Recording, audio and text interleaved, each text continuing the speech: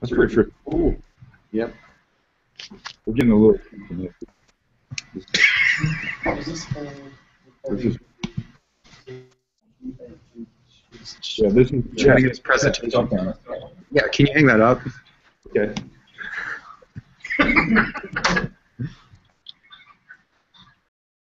It's got about a 2-second delay.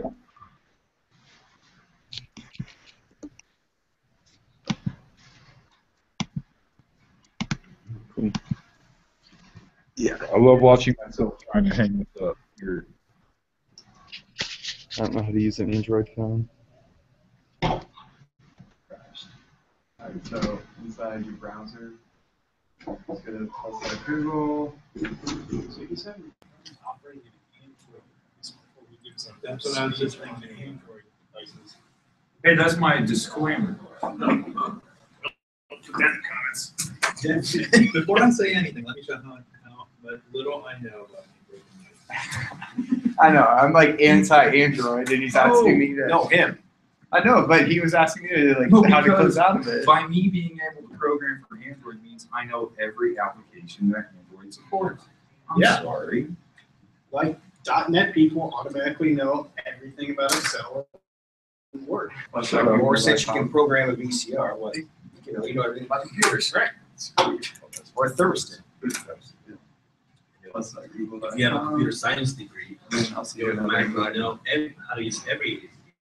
Yeah, including printers. My mom thinks because Yes. I have a computer science degree, I know how to fix your septic system. Oh yeah. Teach you that. And go to school for septic systems.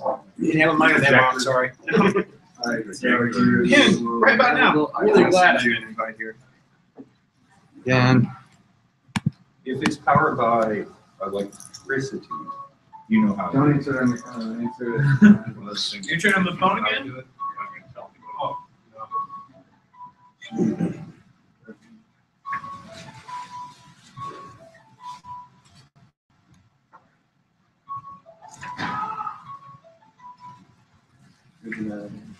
Oh, you're not on Hangouts.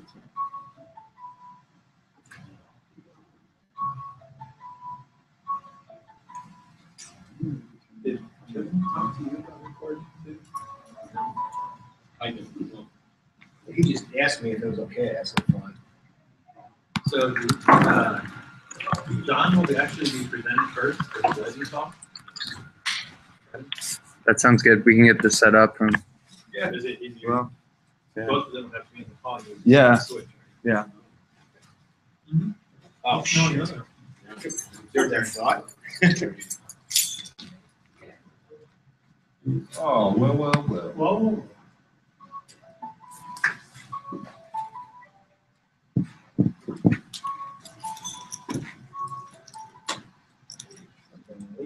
Okay, so.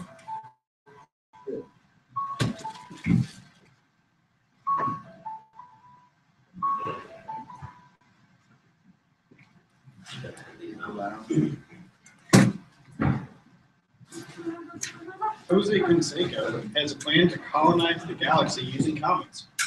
You say Jose Canseco? I said Jose Are Canseco. we recording yours or not? That's your. If you want.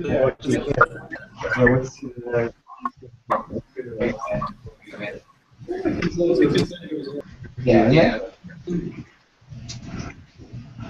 Cool. Can you mute your computer volume? Hey man.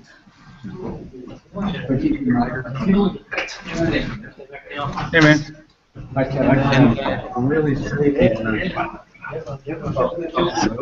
unless you're I have from Brad. SPAG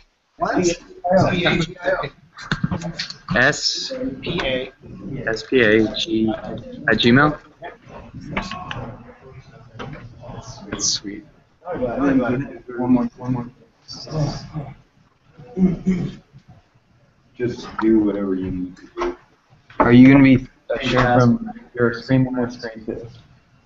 Both of them.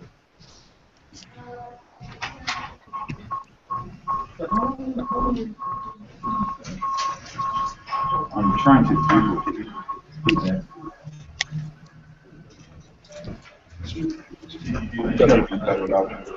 Alright, cool. Yeah, that was figured it would. Everything. Yeah, yeah, he database. He just but he didn't updates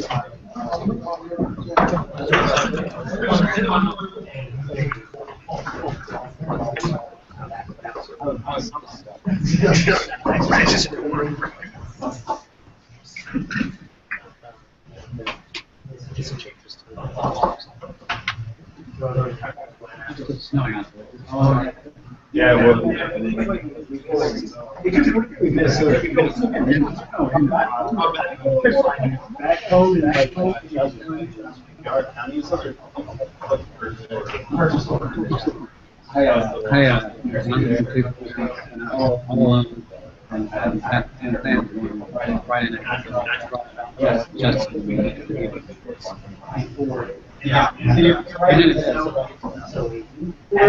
Living there, you are so horrifying the worst things. Are you sure?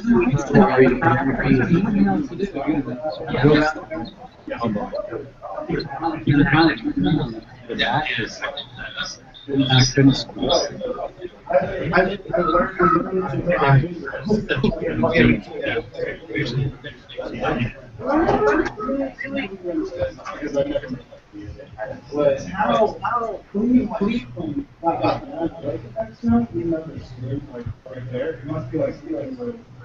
Cool. How do you get to that Word document or the PowerPoint that I need for there? How do you get? Oh, this guy.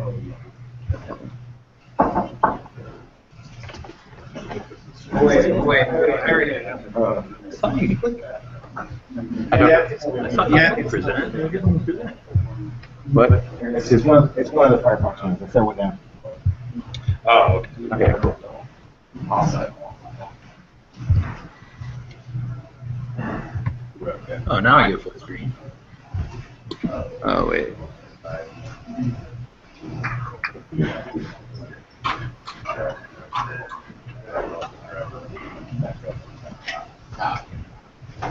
Oh, that's too dark.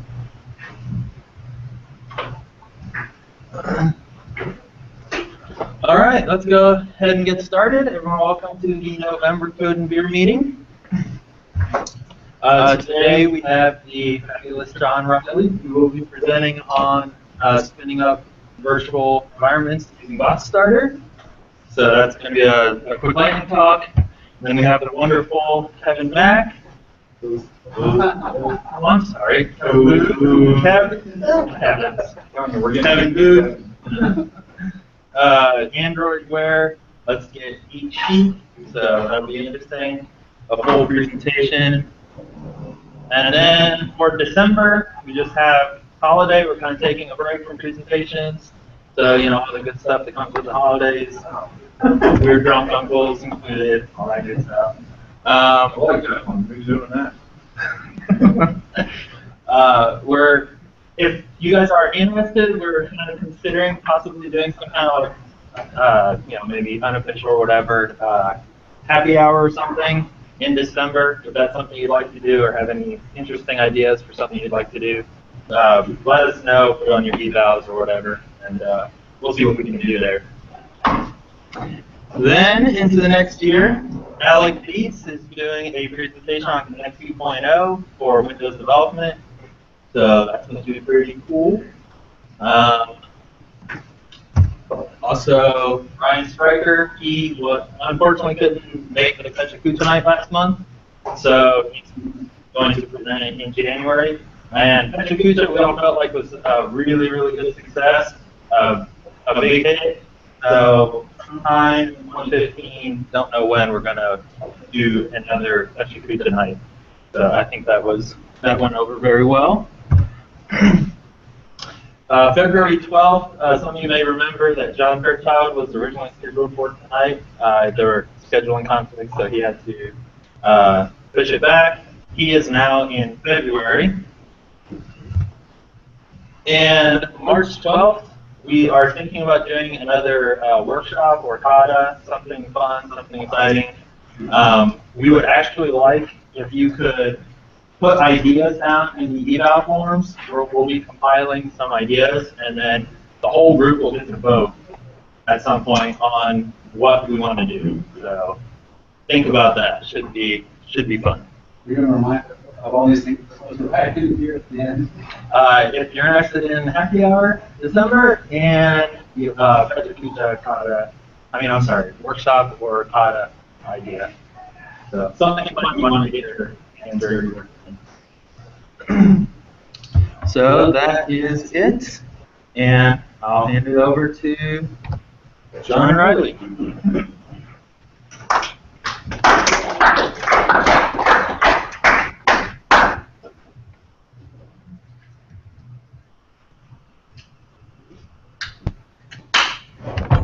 Okay. So I'm going to be talking to you about Boxer, which is a way to spin a virtual environment in minutes. This can become very useful for several applications. So for example, if you want to spin a development environment with development tools, a new virtual instance, you can do that. Other applications where it might be in a presentation, you want to present control TFS or something like that. And you can install TFS in the virtual environment and demo it there. That's what you can do. So a little bit of history where this came from. Probably 3 years old, 4 now. We saw a new add-on in Virtual Studio called Wearable. So it's called Wearable.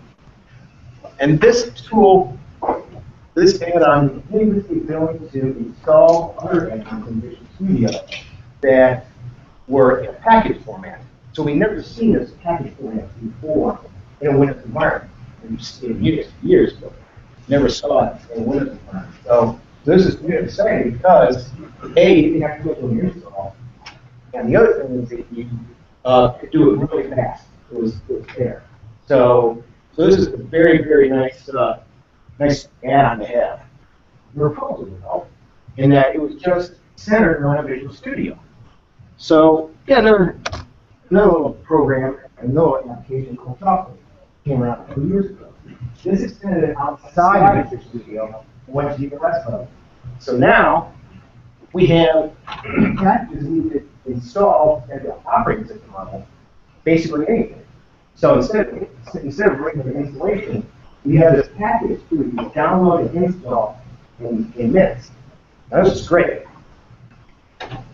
The thing is, this only works locally. So we kind of have to ask ourselves, how could we do more? How would we do more with this? Here's an example. I have an Azure virtual machine. I want to be able to install my packages there. Not only that, I want to be able to push my install to my local instance to the Azure instance. So we needed that. Second thing is we need to just use one URL for this. I want to execute one URL from an IE instance or command line, and then just have it go. The third thing is we need this reboot rerunning. What does that mean? That means that your reboots are handled gracefully. Okay? So if you're installed in the middle, if you're in the middle of installing, you have to reboot, reinstall something else. You want that to be handled gracefully. That's a problem in Windows because, as we all know, the system files are locked when we're in use, and then we have to reboot and use a new version. So all that, the chocolate and everything we just talked about in Boxer, that's it. It's just an application download from boxer.org, and then you can use the functionality within it to create your installs. So how does this all work? Well, basically, everything is built off PowerShell execution. So a few commands have been created thoughtfully and through Boxer to do the installation. So just about everything we do is through the scripting we do is through PowerShell. The execution of those scripts is through a URL. So this is how you do it. This is how you can create an install session. With Boxer, Everything's got an install section, and I'll show you the screen in the next slide. But this is a basic command to install a package through PowerShell. So install box server package, so we give it a name and like that. Where to get this package? There's a community out there for Chocolatey, there's a community out there for Boxstarter, and there's several other communities that have some packages you can install. And what it will do is it will look at all those sources, and then you can download and install the package. So again, where you have to find that. So this is an good example of what comes up for this install section. So as you see, if you can see the, you can see what this says. You can press Control-C to stop it. But the last line there is the auto login password. And what that is if it has to reboot your machine, it'll use this password.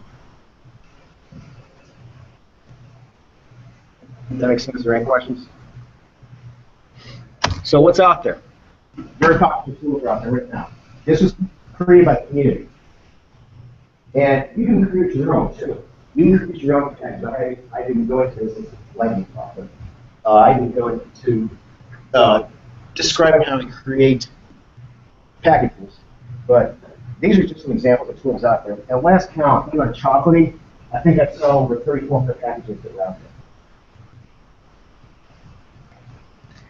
there. So I was talking about that URL. Here's an example of a URL where you can install 3 different packages at once in my virtual instance, just like kind of separate. Now you can put this in IE, or you can put a start from it and put that, but it won't work with Firefox or Chrome or anything like that out of the box. But you can put an add-on in to use the Click Once functionality, because that's how it does it through IE, is through that Click Once functionality.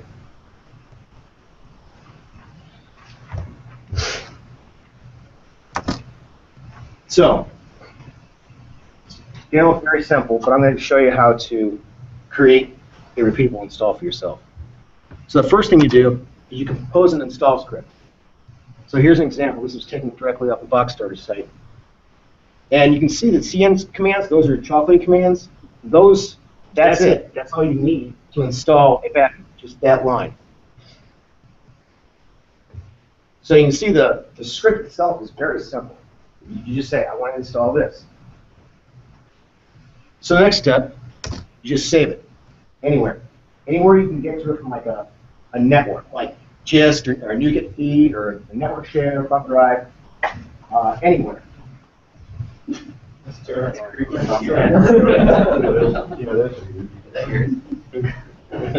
No.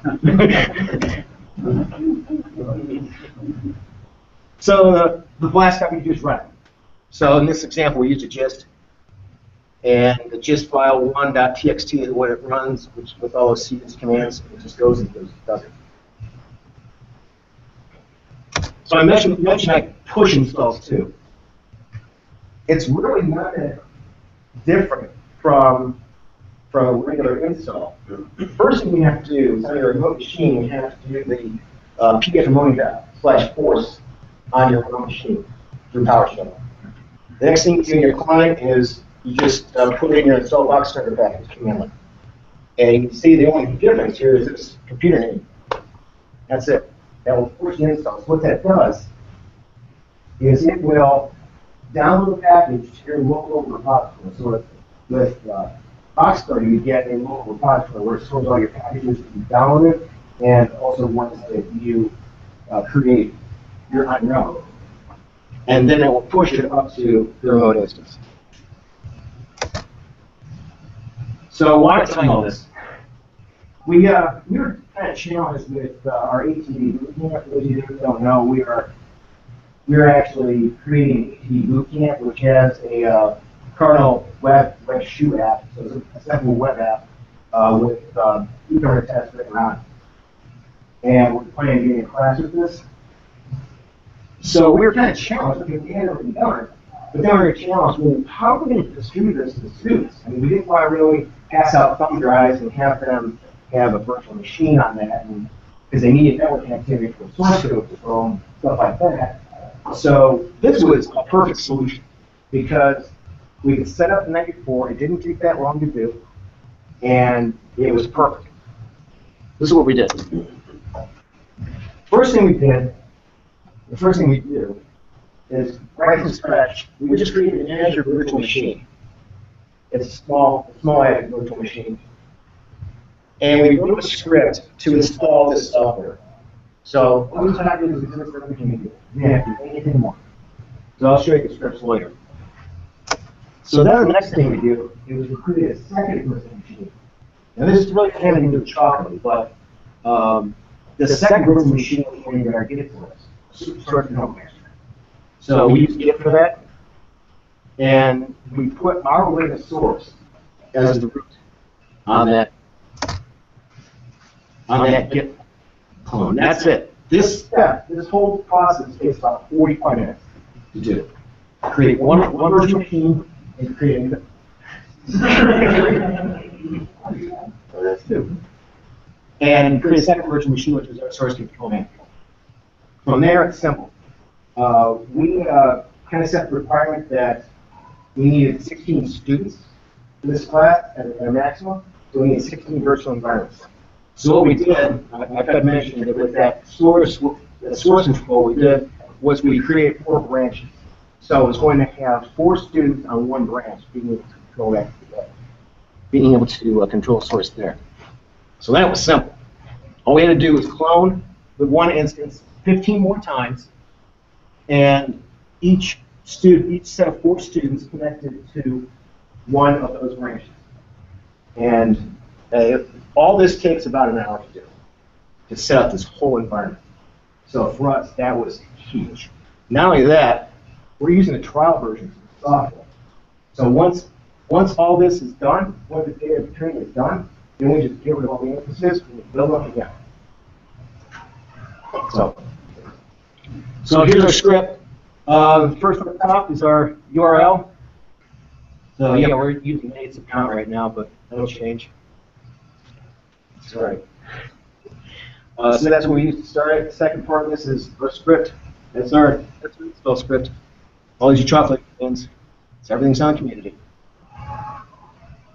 So here's a source of, this has nothing to do with chocolatey again, but here is our source control management script. You'll see that this is all a bunch of Git commands and stuff. The last 6 lines you repeat for each environment so we can create as many branches as we want. So that's our basic script. All that takes about an hour to do, and most of it you're just doing nothing. So for more, you can go to boxstory.org. Any questions? Is there an alternative to this, or another similar product? This is going with more. I know people build chocolate off chocolate because it's really different framework, and you can use it by itself. But I would say most likely. I don't know if they handle all of the things that Oxford does, like the creation of 2 weeks is a really big one. And then the pushing, also that like pushing. But I mean, The chocolate goes to packages. Boxcar is kind of Chocolate is a framework that is an extension of Movie. So chocolate uses Movie packages as its basis for Movie. So chocolate is OS, and if you get it with packages from chocolate, Pebble, or other stores. No, yeah, okay. Okay. You don't have to first. Yeah. Yeah, there's like a. Okay. Exactly. Yeah. Right. Yes. Yeah, and that's, it has to get spin around. Yeah. Okay.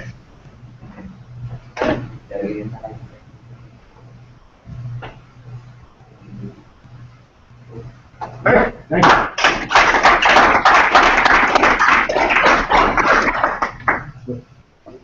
What do you? Hey, man. You can just sign up for that hangout form. Oh.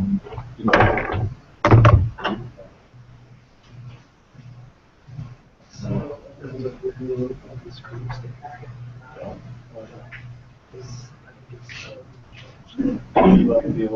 people. You know, that was like logo and all. For this one. That's yours. Yeah. Click through it. You can sign out of.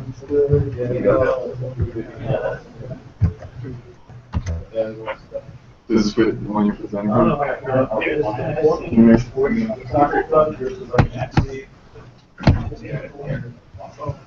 Yeah.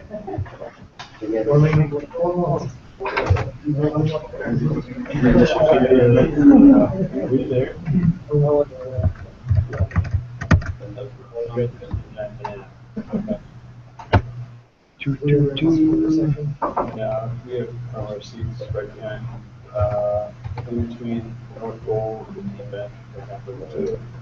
What you do? You just share now. No, I was on the outside. And you can just close out of that Chrome window if you didn't already. Chrome window, wherever that hangout was.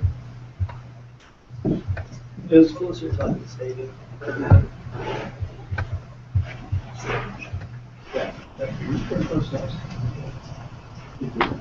Is your microphone on? Mine? I don't know, man. Is it? Can you hear it? Yeah.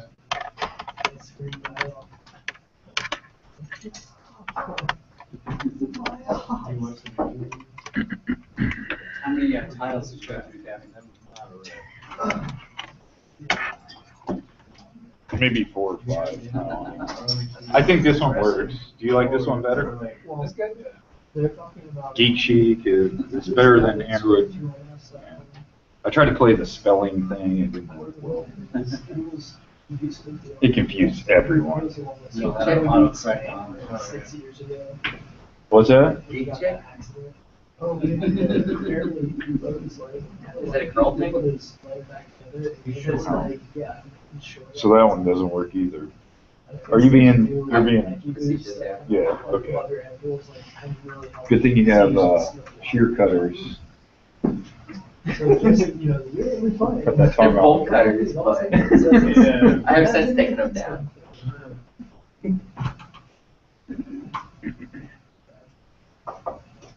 So everybody back? You still waiting? Missing the other Kevin. Max. Oh, the more important Kevin, That's right. the new Kevin, skinnier Kevin. Without you. Evil Kevin. Just a quick reminder to everyone, on the back of the forums, we also have feedback that you guys can leave for our group in particular. We decided to separate those into group feedback and listener feedback. Would appreciate it if you guys could supply comments. Make sure you put 5s in all of them. Thank you. If there's any topics that you want to hear, or if there's any suggestions you want to do differently in the future. Or also, we're planning on doing a workshop in March that Nick was talking about. If there's any topic you want to focus on, let us know. There's that. There you go, Vince. Vince, remember to fill that out. Well, all right. So, we've done a lot of JavaScript stuff lately. And I've been given a lot of crap about that, so I thought I'd change it up a little bit. I gave this one at Code Camp a couple weeks ago. So I'm going to try and make it a little more technical. Riley's seen this one. So I think it'll help clear the water on what these wearable technologies can do. So the idea is this. I was thrust into Java development. .NET developer by trade for 10 plus years. Made a Java developer to make my boss is happy. So I'm not a Java expert, but I do like new technical crap. I like to buy toys. I like to buy that type of stuff. So I want to know how they work. And that's how this thing was born. So I'm not going to purport to be some type of expert of anything from any of these technologies, so bear with me. But I will show you my learning pains along the way. And that's kind of what this is. So the whole thing's just me as a dude walking into Android development from nowhere.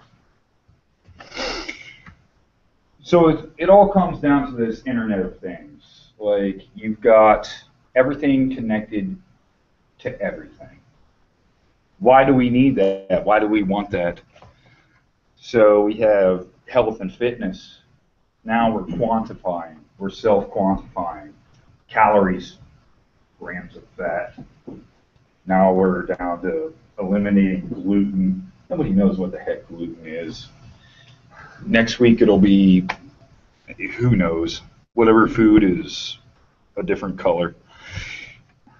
So then we took away money. Now that's electronic. Now we're getting into the cars. We're starting to be able to start our cars from our phones. We're starting to be able to start them from our computer. We can locate our phone from the computer. Like, everything's so connected, it's like, where does it, like, how does this connectivity begin? And now we're getting into wearable technology, and that's what this type of thing's about. So my interest lies in the watch specifically, and that's going to drive it. And a lot of us will be writing these types of apps soon. They're going to figure out ways to use them. They're going to want us to write apps that help, I don't know, figure out insurance rates. Who knows? They'll come up with something.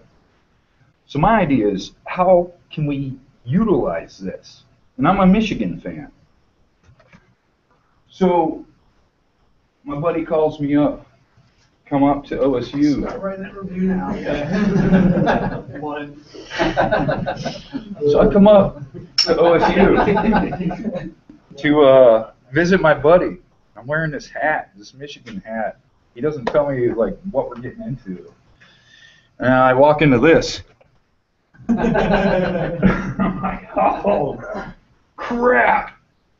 What am I supposed to do? I'm about to get a beat down. So I do this.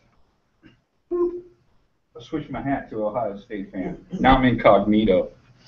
So that works. That's wearable technology. That's, you know, the idea. And so think about this one.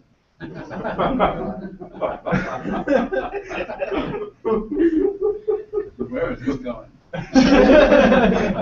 I'm like, what can I do with this watch?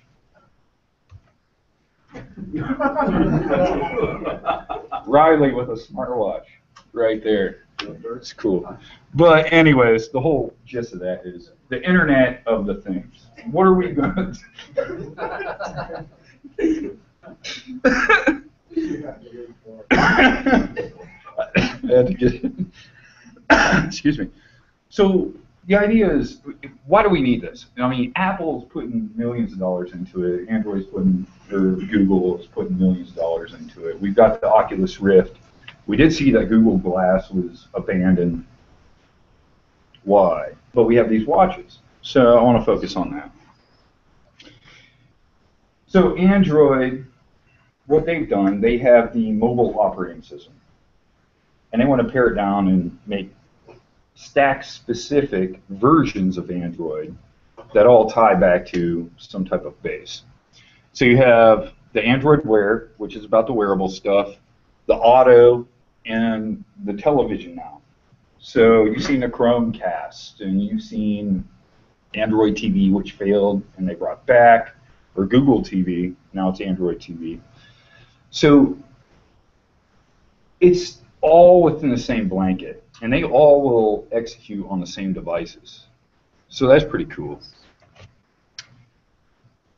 So I think it's a consolidation effort. If you notice, and if you pay attention to what iOS and Android are doing, they're getting to a point of feature parity. Now it's like, what hardware do you prefer? They all do the same thing. So which one do you want? Well, I mean, is it thinner? Does it not bend in your pocket? Is it bigger? But they all do the same thing. I mean, really, they do. So Google's driven by Google Now, which is the Surrey of the Google world. And now you have Cortana with the Microsoft world. And Lord knows what else is out there. But now let's get into the development side of things. So the API in Android Wear is developed to help you communicate between the phone and these devices. So the communication is the important thing. So I'll touch on this a few times in here. Your phone is essentially a hub. It's a client-server kind of deal where the phone becomes the brains, and the watch and everything else is a thin client. So the watch or the hat or Riley's mullet, those are all thin clients through the phone, and the phone does all the processing. That way you can save battery and do stuff like that. The brains of the operation is your phone. And eventually, who knows? Maybe your phone won't be. So it's a pretty heavy stack.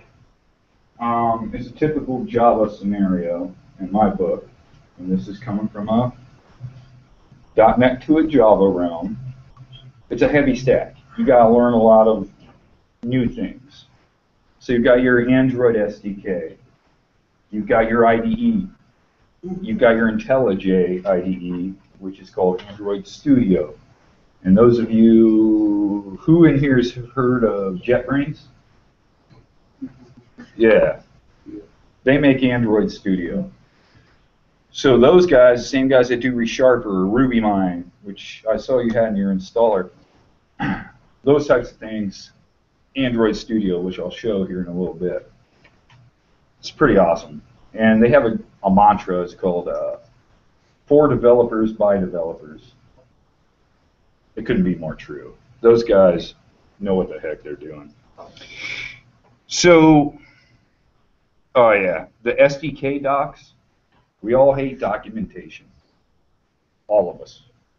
Well, maybe it's just me, I don't know. But their documentation is fantastic. And they actually think about, so like if you're going to play with this stuff, dig into the documentation. They have examples right there in the bottom of every explanation of API that shows like, oh man, like how does that work? And then they have an example that shows you how it works. It's awesome. Really well written. So what I wanted to show is, and I'm kind of getting through the early stuff quickly, and Android application is delivered as one package. It's one file that goes to both the watch and the phone. So it looks like this. So if you look at the overarching, we'll come back to that. This is the package you download. Like when you go out to the Google Play Store, you download both. And when it installs, it automatically pushes it to either your automotive, your refrigerator, whatever it's tied to, the watch, whatever. So these guys get pushed out, and it becomes this ecosystem to where you don't know specifically without checking. If you're not checking in code, you don't know where it's executing. It gets into a very interesting scenario. So you can request assets from the watch that could be pulled from the phone by URI. That's weird to me.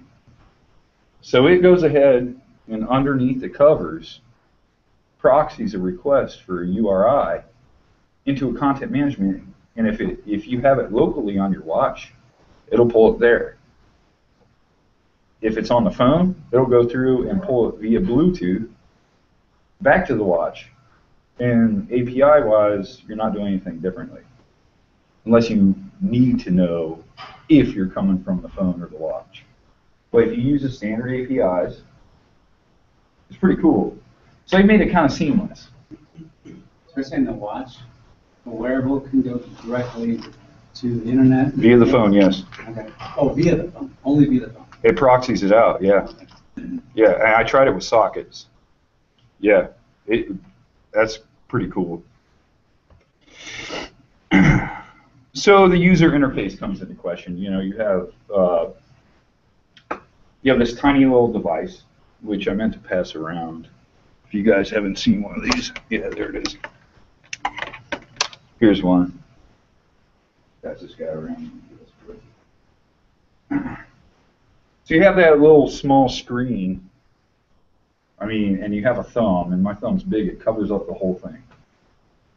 So what they've done is they've studied the living crap out of how to best utilize that real estate. And you end up with this. This is what they think, via studies and via time, is the best way to manage that real estate. So you get this. You get cards and pages and activities and intents. And that's something I want to harp on for a second. And this is something I learned in Android. So you have an intent. You can subscribe to an intent. Like, I intend to listen to, and who's downloading the application, it pops up with those little, these are the permissions that you must accept to install this. That's the intents telling that. Because to subscribe to those intents, I need those permissions. So for instance, I, as one application, can listen to anything that comes across Facebook. How can I do that? Because I intend to.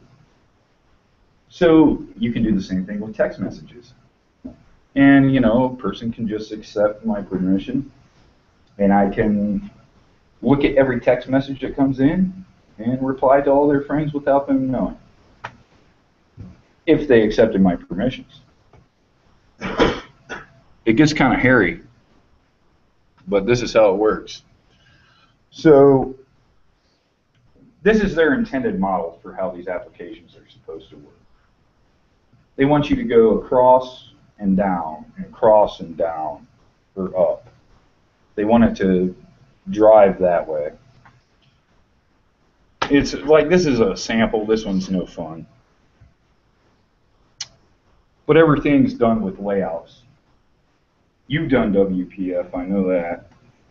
Very, very similar to WPF.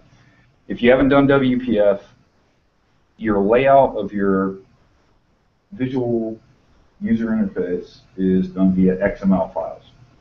You describe your components via XML. And what it will do is parse the XML and put it into code and construct it.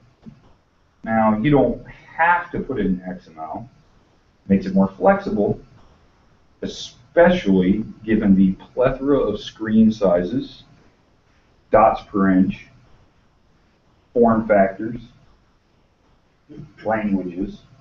So you want things to be as dynamic as possible. You don't want to hard code text box here, you know, that type of stuff. Everyone's been burned on that. So here's an example of one. Defining text box, scroll view, and I'll show you the application that this is executing here in a second. I mean, it's very, I mean, if you've done C# or Visual Basic or something like that, is it too small? No. No. It is very verbose. It is very verbose, yes. Say the same thing like Match Parent. I feel like they default to that. Content. That's me doing that. Oh, okay. Yeah. That has to do with like layout size. Okay. So the layout size, I'm saying match parent, and the parent is actually trying to fill the screen. So you can nest all this, and he brings up a good point. I mean, trying to satisfy every environment is horrendous. I'll show you another example. Now you just don't have different square sizes, you have round. So then the round throws everything off, and that throws off all your design aspects. So you're like, what are you going to do there? So here's an example app we'll play with here in a second. We have a square, and that designer, that is what's generated from the Android Studio in its like designer renderer. So that's the preview. Cool. All right, well that looks neat. Here's an example of how it breaks down. And this is the same with all Android apps, by the way. I'm just focused on the Wear right now. It's the same thing for all the different devices. So this isn't special in any way. It's just there's a drop down up there. I just put it in form factor of square watch. Could be a Nexus 4, could be a Nexus 5, could be a Samsung Galaxy S5 or S4, S3, Moto, excuse me, G3, could be, who knows, whatever phones are out there. Now here's where it gets tricky. So we have that XML layout and we defined it, but we want to request content. So here's where you have to define your layouts via code. And one of the things in Android is they define fragments. And a fragment is a UI component, just like a control, essentially. And that's essentially what these are. So it gets more complicated. I want to just skip through this piece here, but this is what's happening. So if you look here, your wearables are kicking through your phone, and it can get to anywhere it needs to go. Everything can communicate with everything. And that's the important fact to know. I mean, does it matter what protocol you're using? I don't care. I make a request to this guy. He's happy. He's just brokering requests. So, you start getting into this. Basically, all this boils down to either your app is listening when it's open, or is listening when it's open and it's not open. So, and it's the same, all these concepts translate to iOS. And I assume it's similar to Windows as well. But like I said, everything seems to be approaching some type of feature parity. So this is a similar concept. So these are the key aspects to communication between the watch and the phone and the internet. We'll skip on that. Wearable listener service. This thing kicks on a long-running service that runs when your app is open or not. And these are the ones that people hate. These are the ones where they go into like whatever service monitoring thing they got going on. These are ones that register right here. You define those via attributes and your XML. Nobody wants those. So here is basically a message API. You want your data to be serializable. It has to go back and forth across the wire. What's good about this, and I put this up specifically because what I found is polling for data will keep the phone or watch in an active state, so it can never sleep. So you have to think about these types of things when you're working on a mobile device. You have to be aware that your potential to burn battery is there. So you don't want to fry the battery by you know, opening connections and keeping things away. So if it tells you you got something, that's preferable to me checking to see if I got something. That way I don't have to wake the thing up. How many hours battery life you get? How about On that watch, 12. I swear it's the same if you have it on the whole time or if you don't. I can't figure out why. Is that a feature of Bluetooth, like that allows you to not do polling or no polling, or Bluetooth 4.0. like what allows you not to poll it? These use Bluetooth 4.0 low energy. That's part of the Android API spec. It actually supports every Bluetooth protocol I've seen. Like if Bluetooth defines specifications, they look like GUIDs. You ever seen it? Yeah. Like you can ask a device, what do you support? You'll see something like A2DP. Yeah, you'll see something, yeah, and then the last digits might tell you. That thing supports everything. Like it'll pump over to, yeah, it'll do anything you want, but it's a pulse thing. And you'll see when I turn that thing on, the latency.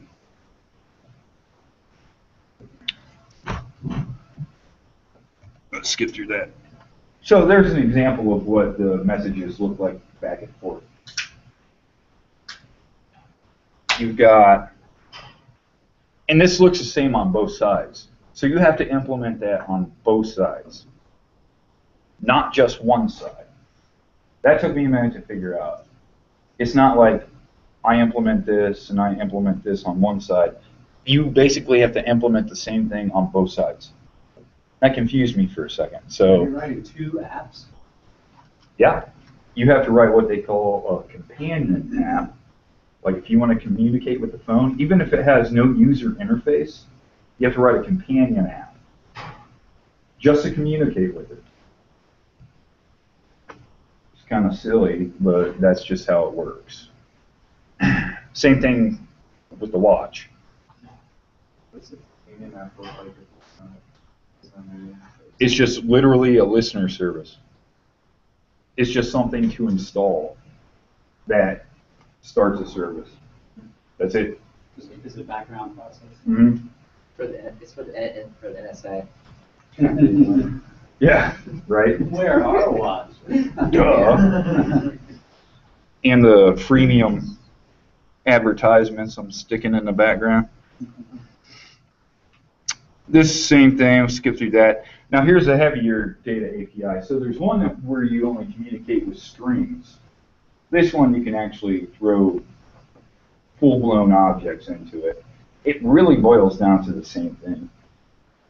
So you have an API where you can chuck strings, and there's a separate API which uses the same thing as a string one to chuck full-blown objects. It's really the same. They're the same thing.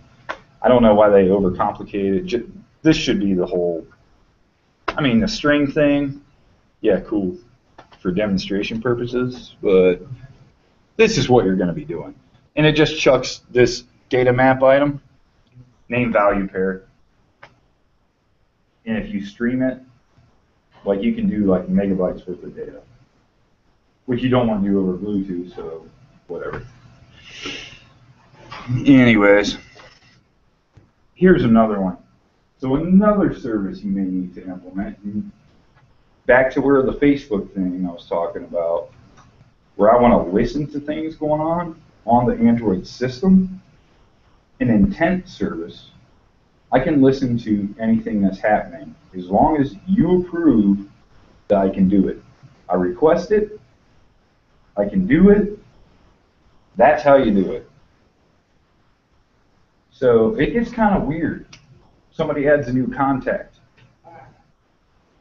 I can look at it. That's the point of Facebook, I guess. I was trying to sneak around it, decompile it. What they try to do when you add a new contact is see if you already have them in your Facebook. and then try and pair it up. Same when you get a text. They do some weird stuff that's kind of freaky.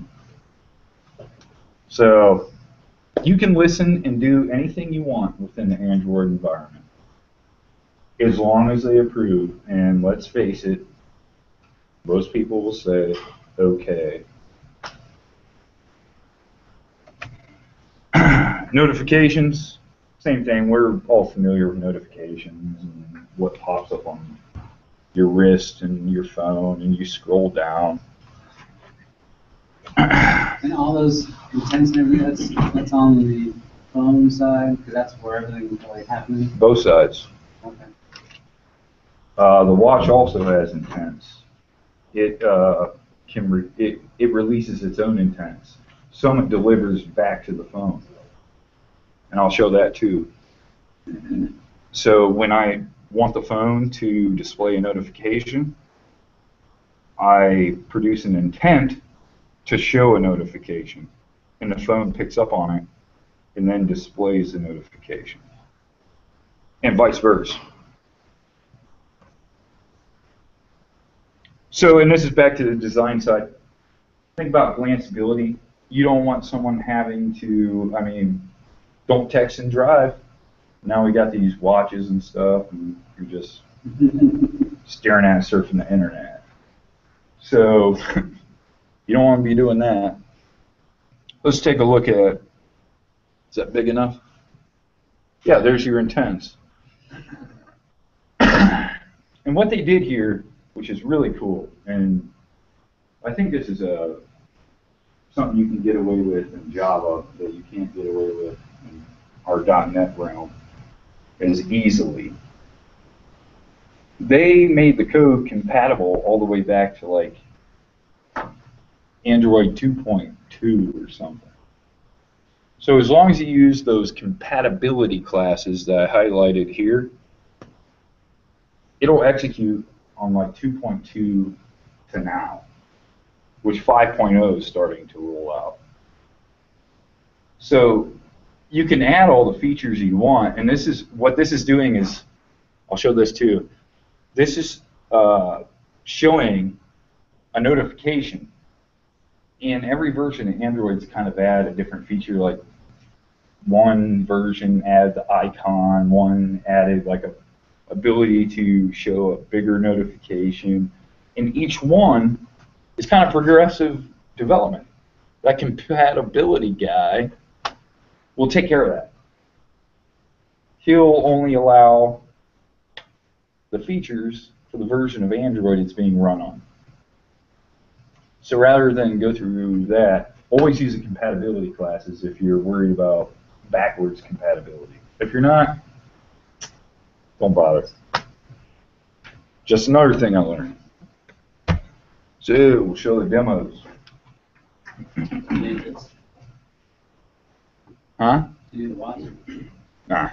I got the emulators up. So this is what I wanted to show. I called dibs on the last to see if you needed. You're already wearing one, dude. Where'd it go?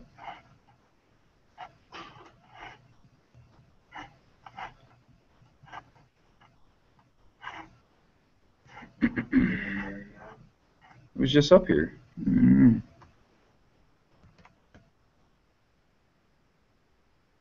Don't crash them.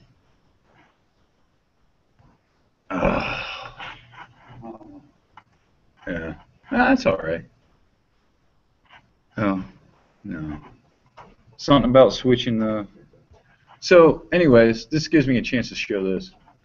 You have Genymotion. When you download the SDK, you want to fire up emulators that will show you and allow you to work with it. You might not have the phone. You might not have that version of Android. You might not have any of those other things. So the emulator allows you to create an environment that will give you exactly what you're targeting without owning 10,000 devices. So here I have a watch that is exactly the same as that watch. I'm running the exact same software that's on that watch. We'll start it. And this is from Google. Now this Jenny Motion thing that I'm using, what it does is it uses VirtualBox. And it uses VirtualBox to emulate the phone because it's faster than Google's own emulators. But because it uses hardware virtual machine extensions, I can only have one virtual one running at a time. So I use Jenny Motion for the more heavy one, which is the phone, and then I use software emulation for the watch. You really got your phone to lost your tech.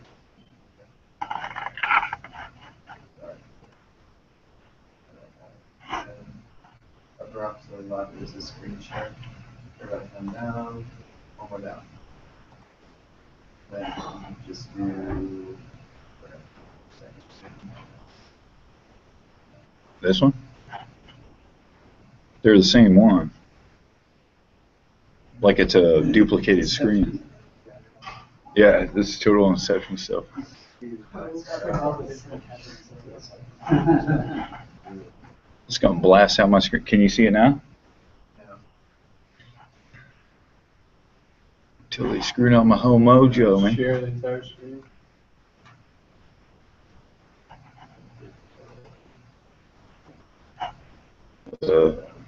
first one, entire screen. Oh, let's see. Yeah.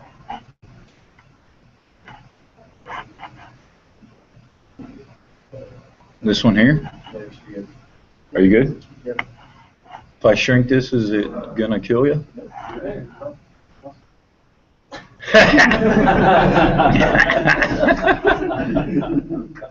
Oh, that's awesome. Hey, I like that mullet one. It's mullet November. Yeah, Movember.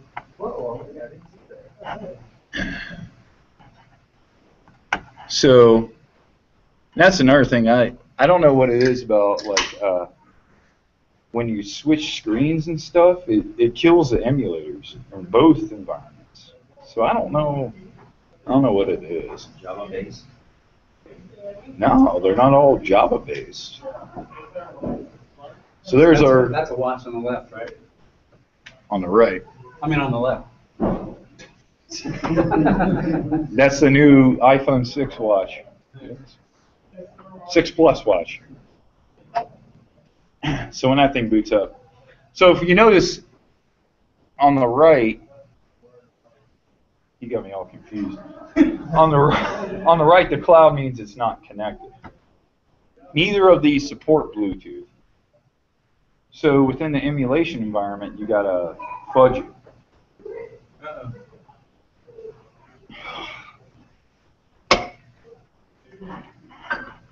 You gotta be kidding me. So I didn't want that Google Plus. I'm gonna put the Google Plus on. Don't do live demo. Can't do live demos if I can't use the computer. You still have to like turn off or dual boot into Windows to use the hardware emulation. So you just killed off the. Usually it just kind of picks up where you left off in the emulator. Here it detected a crash. It's just gonna reboot the whole thing. So now, I love how it tells me my battery's going dead. Okay. You can turn that off and on. You can turn every feature off and on in the emulation world.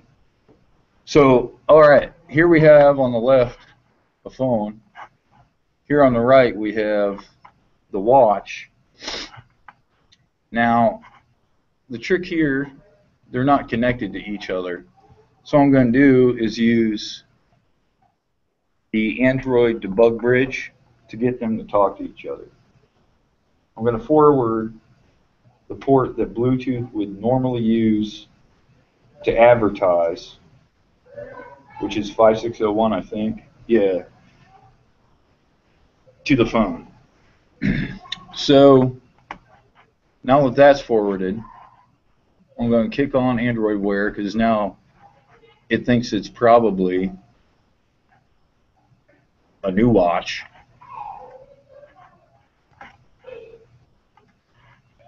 Now I'm going to pair it.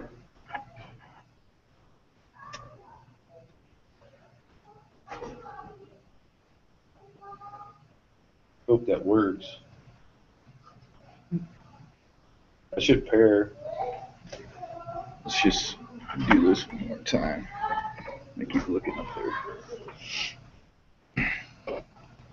But the point of the matter is, this is how you're going to develop it. Unless you own both devices. Yeah, yeah, there they go. So now we have a whole environment to write these applications on. And this is getting long-winded, but here's a walkthrough of the actual watch.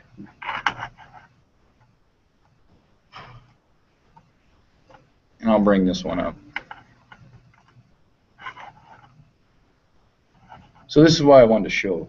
And this is one of the important things that I think needs to hit home. If you look at this Square main activity app, this is a basic app that really does nothing except show a notification, kill itself, and start another application.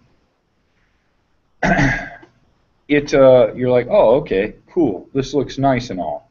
But what about when I do this?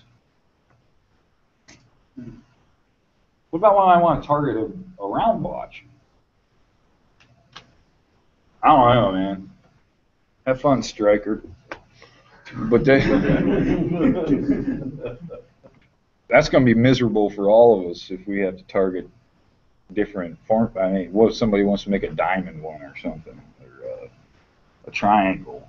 So it's going to be, it changes everything.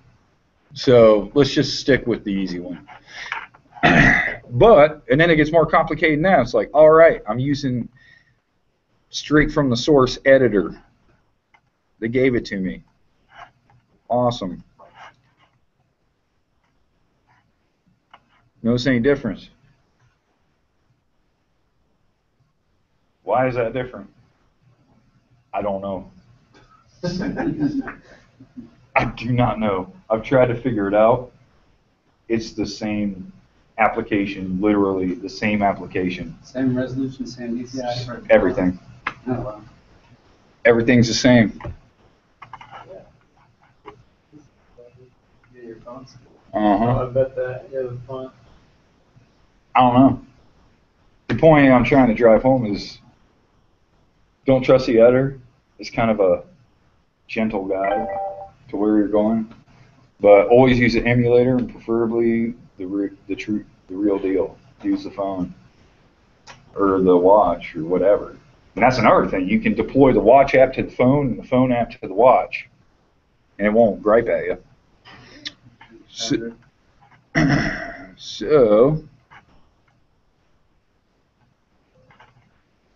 here you go. So there I just showed an notification. It says come, but this is a really long text. I wrote this at Code Camp on the fly just to see how big it could get. But there's your thing. But tying to a notification, you can give options. So here, launch activity. An activity is an application, essentially. It really is. It's the core piece of an application. You can have multiple activities within an application. You want to see what it does, and there you go. And the thing is, keep it down by you want to keep most interaction down where the thumb's going to work. So this one just shows you the rows and the columns using a simple grid view control. Now here's one I want to do with the Internet of Things. What if you had a internet connected toilet? You went to Chipotle twice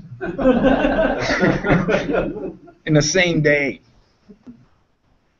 You've got this app, my application. It's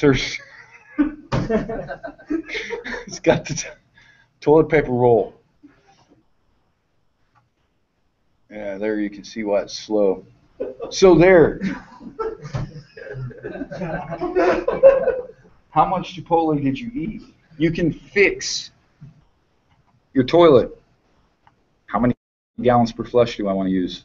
It's like, damn, I ate a lot of Chipotle today. It can warn you. That's a lot of gallons. And then this one. And then you can call a plumber. Boom. Internet of Things. So these are the types of things that are possible with this silly stuff. What are we going to do with it? You guys tell me. People are going to pay us to do it. So let's take a look at the code real quick.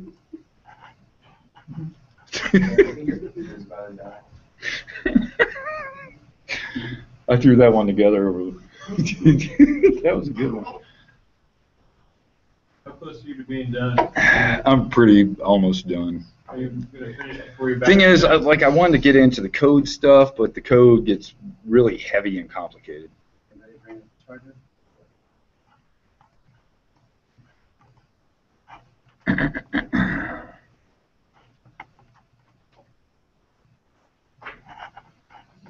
So what I wanted to show was another example of,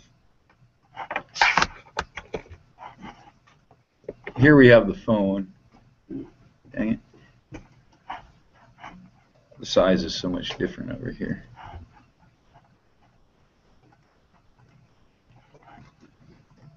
Thanks. Yeah, lock up.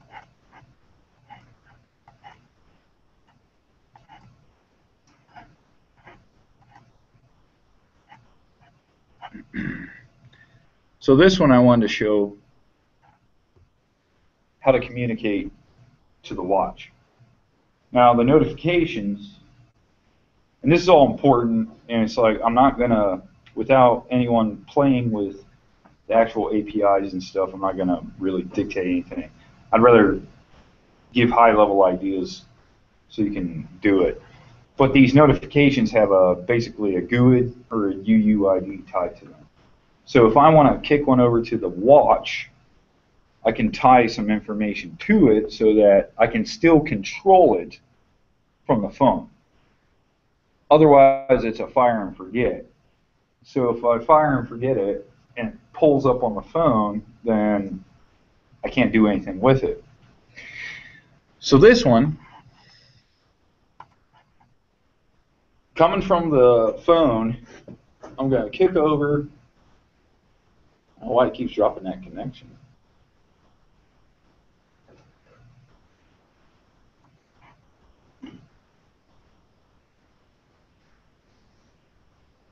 No cloud popping up. Yeah, what's that all about? You doing that? Somebody, you doing that from the Google Plus? That'd be pretty amazing. Yeah, it's the Internet of Things. It's the toilet. The toilet's busting my phone. It's incredible how much is actually happening here, though, when you think about it. Everything's emulated. They're all communicating, simulating. I don't know, radio signals. It's just...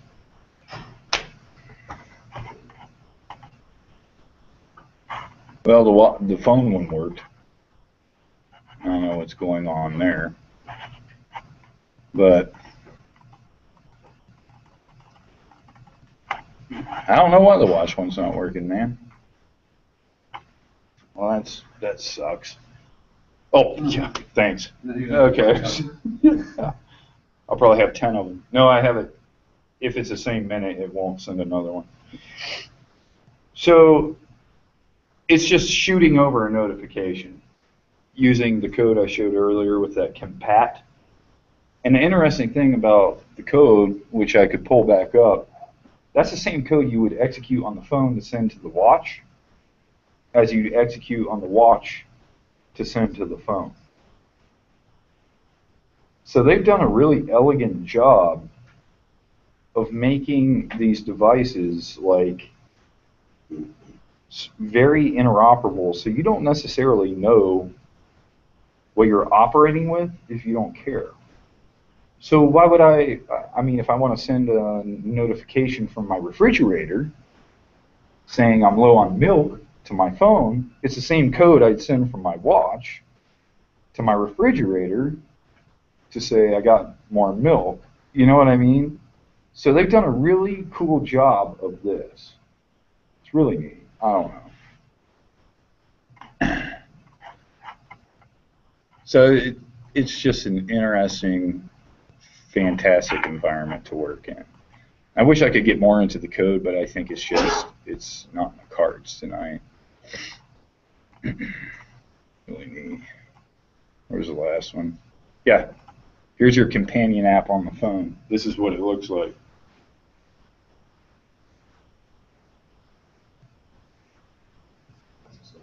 That's it. Right? Yeah. You have to swipe around or something? No. Just because that's just the listener? Yeah. It's just a listener. Oh. It's never meant to be launched. I just added it to be launched just to show. All it does is kick off those services, and once those services are kicked off, they're running until the app is uninstalled or not. It's listening for data, sending data, snooping on your whatever. It's totally active. Well, you know, you can say, okay, Google.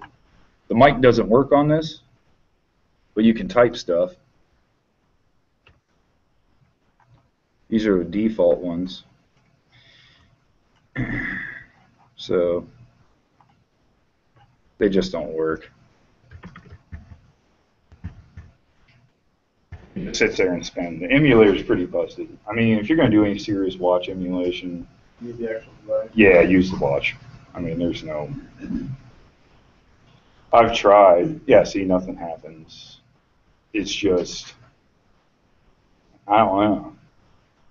So I'd like to get more into development, but it really, there's so many moving parts.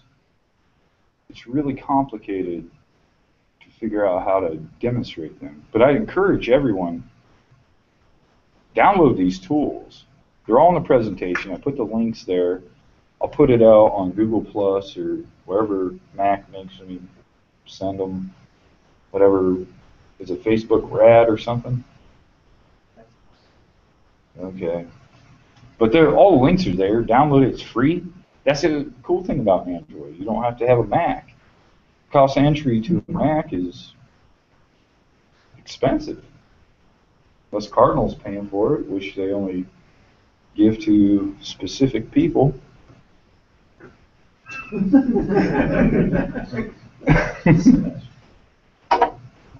You know, what are you going to do? But you can do both on the Mac, because this is all Java-based. So anyways, I don't know. Have you ordered your Microsoft band yet? Huh? You ordered your Microsoft band yet? No. It's a wearable health monitor kind of thing. Fitbit competitor. Only weighs a pound. Only weighs a pound.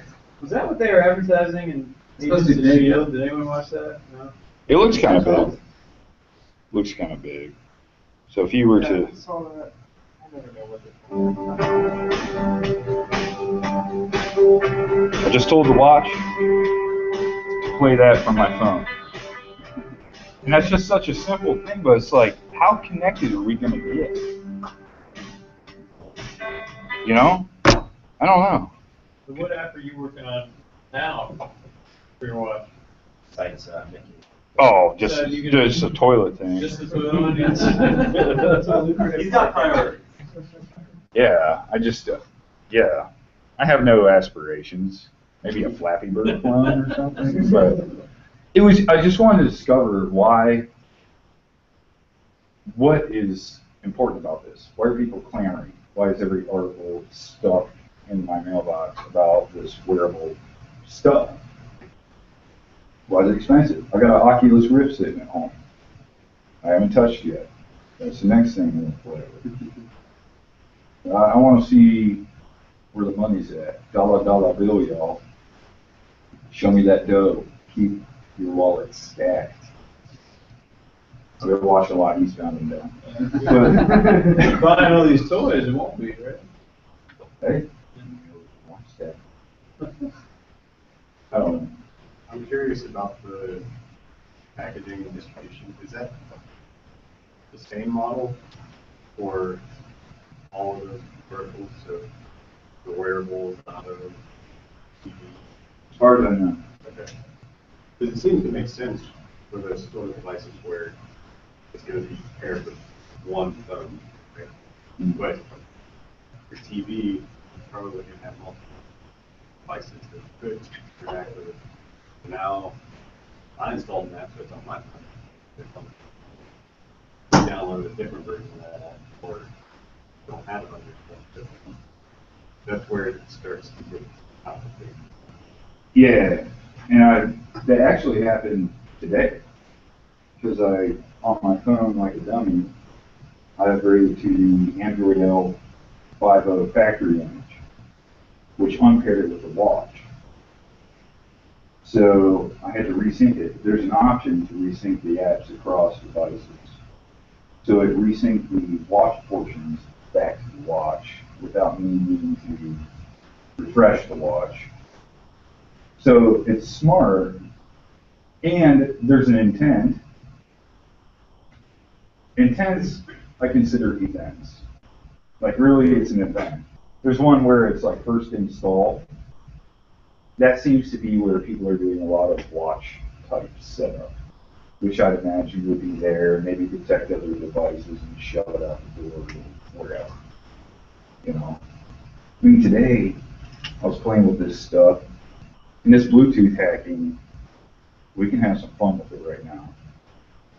Because I know there's wireless Wi-Fi stuff, but for instance,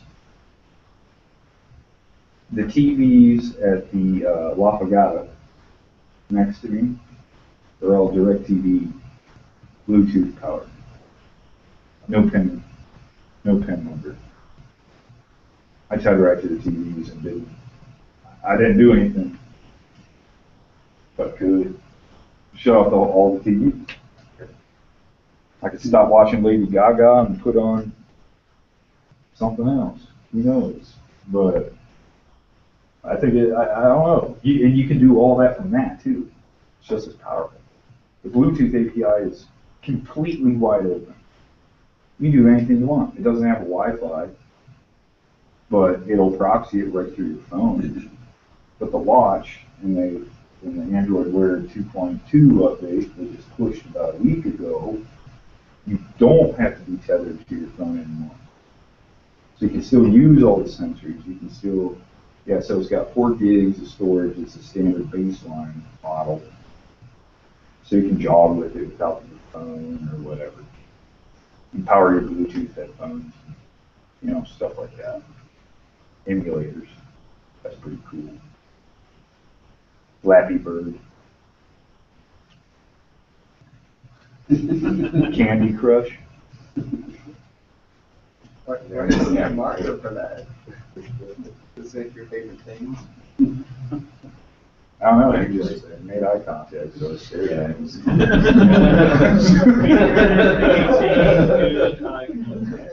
With Mario. What games do you play, Mario? Anyways, that's it.